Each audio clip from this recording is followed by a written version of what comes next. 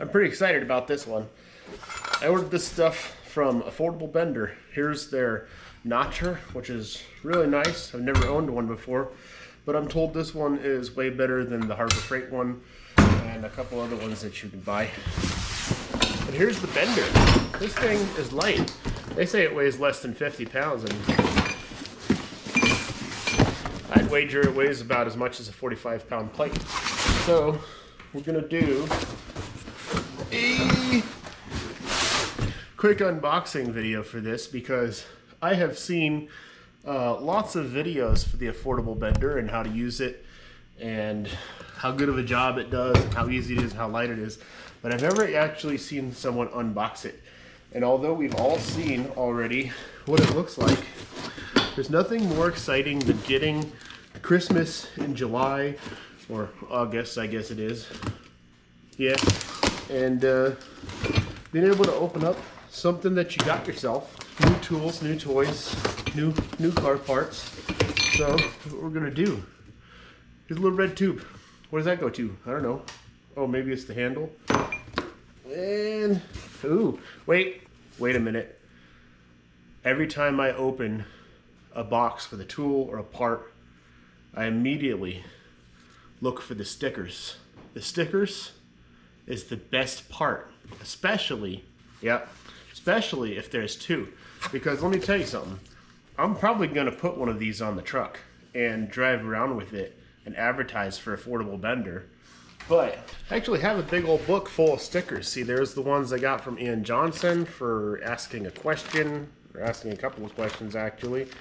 I've got Iron Rock, I've got Rock Link, or that's for the, Iron Rock, Iron Man, Barnes, Ball Joint Eliminators, ICT Brackets, Total Metal Innovations. I just collect all the stickers and I put them in this book. So if you're selling tools and parts and we're buying them, stickers are awesome. They've kind of taped the instructions and everything to the inside of this box, which is a nice feature so that it doesn't fall down and get all wrinkled and everything. They've got one of these shipping label sticker bags, stuck it on the inside of the box. That's a cool idea. Quick setup tips for your Affordable Bender, blah, blah, blah. I will read these so that I don't screw it up. And then they've got hydraulic belt. The manual for the bottle jack. And probably gonna have a parts list. Yeah, there's a breakdown of the parts in there too. So if I ever have issues with that, I can order those up. And then it looks like I just pull this out. I have to slice this box. Oh boy. Oh man. A lot bigger than it seems like in the pictures. But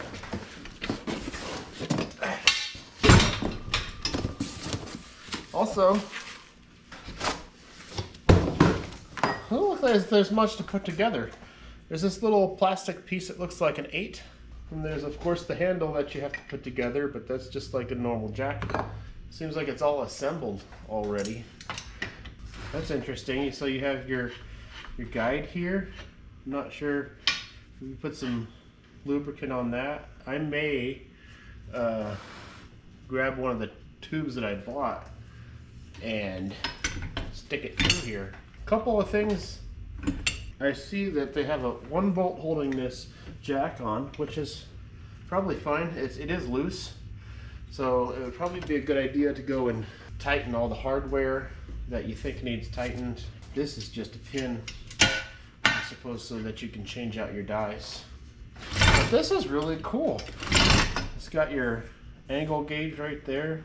Ordered it in 1 3/4 inches. This is your tube holder. I don't know anything about this. This is one of those tools that I've never used before, so I'm super excited. Yeah, let me tighten up some of these bolts. I'll stick a tube in there and we will have some fun bending my very first tube. My countertop here is a bit of a mess, but I am too excited to read the instructions or clean anything up.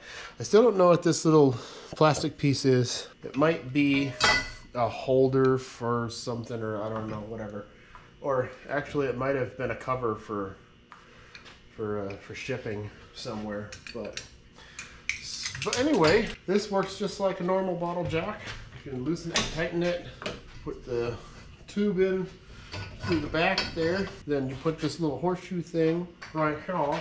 I'm sure that this needs to get loosened up a little more so I can manipulate this. I can go up, horseshoe piece goes on, bolt goes through there. Yeah. Yeah. I may need to put a spring up here somewhere that pulls this whole piece back up, like a return spring, kind of like you would see on a press. I'm not actually making anything for anything right now. I just want to see how hard it is to bend 120 wall 1 3/4 tubing. Da, da, da, da. Here we go. Yeah, bending the tube for the first time ever. I do think that I'll make this to where I can mount it to a bench, this bench, or maybe I might even make a tube bending bench permanent. You can permanently mount this and the tube notcher.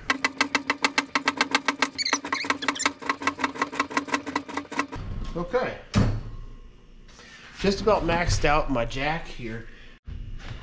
It looks like we're almost at 90 degrees, or maybe we are. I've also heard that there is something called spring back. If you watch all the affordable bending videos, they talk about bending at 7 or however many degrees past the bend that you desire, and then it'll kind of spring back into your pre-predicted angle. As far as this goes, I'm not going for anything specific. I just kind of want to bend this and test the limits. That's it. The jack is maxed out right there. So then release tension.